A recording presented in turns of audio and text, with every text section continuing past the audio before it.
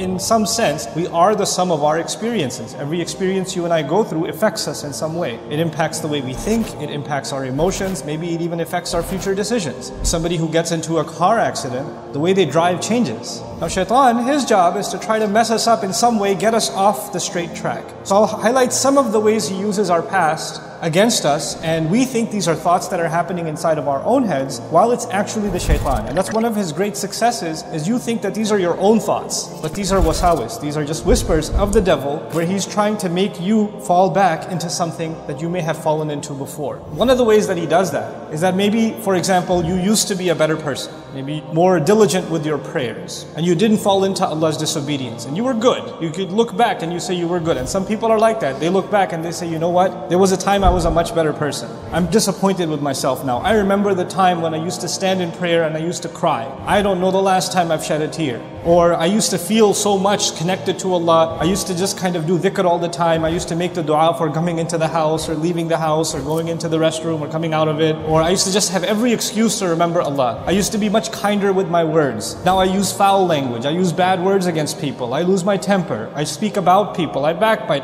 I've developed all these habits. I didn't used to be like this. And so shaitan says, that part of you is dead. That's gone. That's never coming back. Listen, that's over with. This is who you are now. And he'll make you almost give up on yourself. While the reality is, if Allah made you capable of living a certain way and living by a certain standard, and you upheld it, you were able to do it, then that actually means that you will forever be capable. That's actually proof to yourself. And so shaitan wants to convince you that you no longer have that capability because of whatever experiences you've gone through or I've gone through. Now we will never go back to who we were again. At least in our spiritual sense. We can't go back. Now understand something. Emotionally, maybe you can't go back. Emotionally, when somebody's scarred, maybe they're changed forever, and that's okay. That's life. You know, the loss of a child is not something easy to get over, for example. So there are kinds of trauma or kinds of experiences that maybe our entire lives will be chipping away at trying to heal, and we may never get there. But shaitan uses that to mess you up, not emotionally, but spiritually. To mess with your connection with Allah. And to basically get you to say, well, you know what? You've gone through these experiences, so what's the point of prayer? And so that's one kind of attack the shaitan uses against you and me, to make you lament, make you think back with regret about better days that are never going to come back for you. The other thing shaitan wants you to do is bad experiences that you had, and you start questioning, why did this happen to me? Right? You and I have gone through terrible experiences in life. This is a part of life. Allah created this life as a trial, and every one of us has different kinds of trials, and some of those trials are not easy. And when you think about what happened, it's very painful, and it can be paralyzing. It can be something that you're overwhelmed, almost reliving the event that occurred in the past. And one of the things shaitan wants is to keep you there, to keep you thinking about the past, to keep you thinking about what happened, and keep questioning, why did this happen to me? Why did this happen to me? Why did this happen to me? Maybe I deserve it. Maybe I'm cursed. Maybe I'm no good. This is why Allah is angry at me. This is why He made this happen to me. And so you live in that moment that happened some time ago that Allah actually brought you out of, but shaitan doesn't want you to come out of it. He wants you to stay in that hopelessness because he wants you to be convinced, like he is convinced, that Allah has no hope for him. There's no turning back for him, or that Allah hates him even. You and I might develop, because we're thinking about that event all the time, not just anger towards people who hurt us, but even towards Allah. Like, why did He let this happen to me?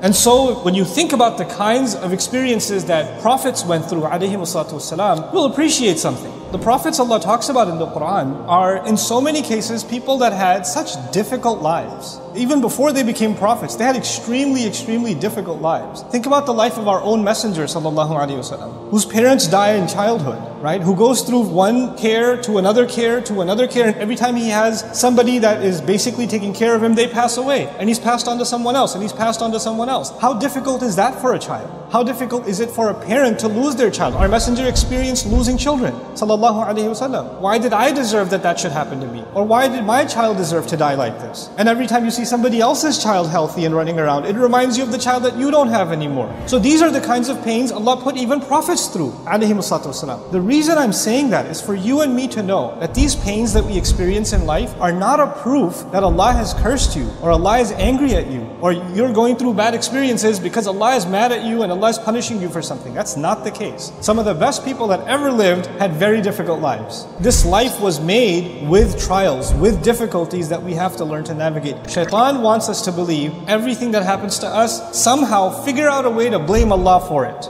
Why? Because that's what He did. فَبِمَا أَغْوَيْتَنِي. He blamed Allah. When he refused to do sajda and he was cast out, he blamed Allah immediately. That's where he wants you to get to. And so he uses that past bad experience, that painful experience, to try to pull you away from Allah also. Another way he uses your past. Maybe some of us, we lived a life of sin before. Maybe you had friends or relationships that were leading you down a road of sin, that you kept falling in and falling in and falling in. And you figured out a way to make tawbah to Allah, and you cut off those friendships and you cut off those relationships. You decided that those people may not be evil, but I know that when I'm in their company or when I'm around, then I fall into evil. So I'm going to try to protect myself, and I'm going to pull away as much as I can and try to fix myself with Allah. You will know in your personal life who those people are. And maybe you had people like that in your life that were pulling you into sin, whether they realized it themselves or not. And maybe it's not even their fault, maybe it's your own weakness. But since you recognize that, you say, you know what? Every time I've tried, I've fallen back into sin, I'm going to discontinue some of these relationships. Not because I hate these people, not because I'm better than them, but because I want to save myself.